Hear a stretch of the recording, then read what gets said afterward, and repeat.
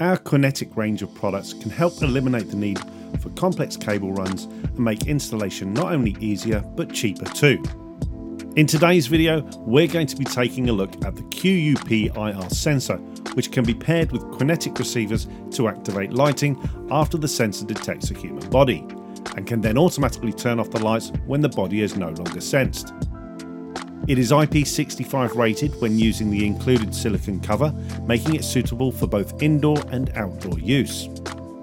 Installation is very straightforward using the supplied raw plugs and screws or the 3M adhesive pad. The controls on the device feature a pairing button to activate pairing mode. The lux adjustment dial determines at what light level the PIR sensor will start operating the lights when it senses movement. Simply choose anywhere between nighttime at 30 lux to daylight at 3,500 lux.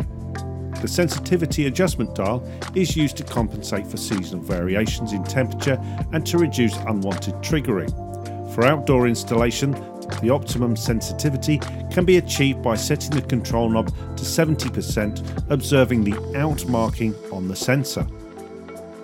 For indoor installation, adjust the sensitivity dial clockwise to increase the detecting distance up to 10 meters or anti-clockwise to decrease the detecting distance. The time adjustment dial controls how long the light will stay on after the last movement has been detected. Turn the dial clockwise to increase the delay time up to 10 minutes or anti-clockwise to decrease the delay time down to about 3 seconds. The sensor is powered by a replaceable CR2450 lithium battery.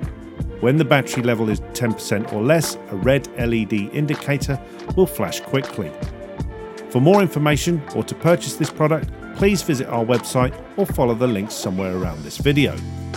Thanks for watching, and we'll see you next time.